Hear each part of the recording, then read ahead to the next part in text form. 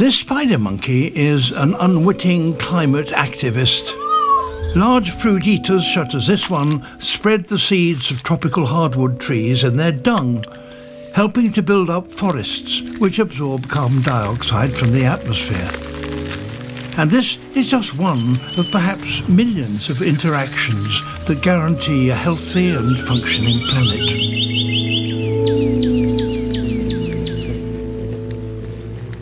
Humans have spent hundreds of years documenting life on Earth, and we now have a catalogue of around 1.6 million species.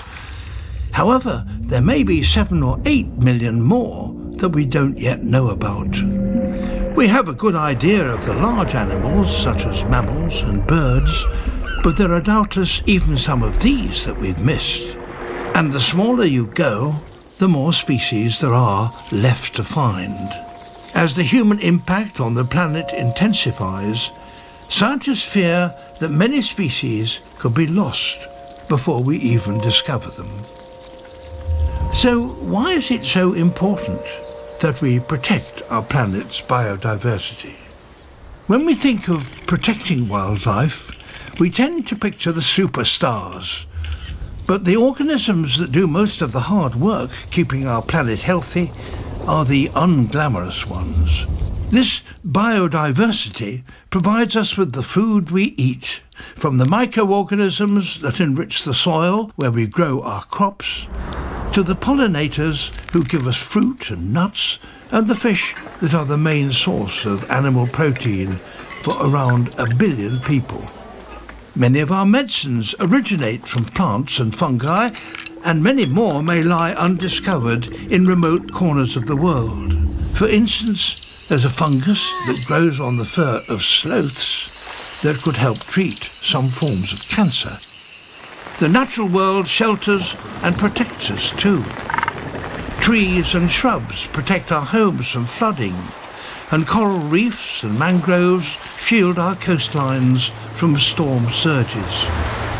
And all that is not to mention the great spiritual and cultural value that nature holds for human beings the world over. But despite the overwhelming benefits of a healthy planet, many human actions are destroying biodiversity. Changes to habitats for grazing, mining and crop production, including the use of harmful fertilizers, have had a huge impact on land and sea. We hunt animals for meat and prize body parts. More than 300 mammal species risk being consumed to extinction. And then there's climate change. This affects the whole world, putting huge pressure on wildlife. In 2016 and 2017, half the corals in the Great Barrier Reef died as a result of the warming of the seas. So, what must we do now to slow down the crisis we are faced with?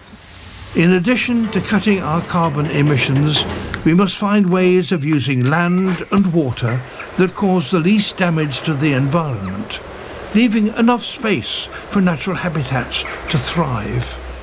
We must urgently protect the so-called biodiversity hotspots, but equally we should be rebuilding biodiversity wherever and however we can.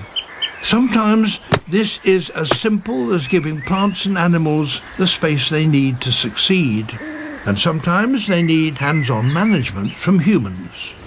In 2020, with the help of reintroduction experts in the south of England, white-stalked chicks hatched for the first time in 600 years. Hands-on management was also critical to restoring the population of mountain gorillas in the Virunga National Park in Central Africa. This included using a proportion of the money raised through tourism to help human communities coexist with their animal neighbours. We must provide pathways for global development that work with rather than against nature, and we need to give the communities affected a seat at the table.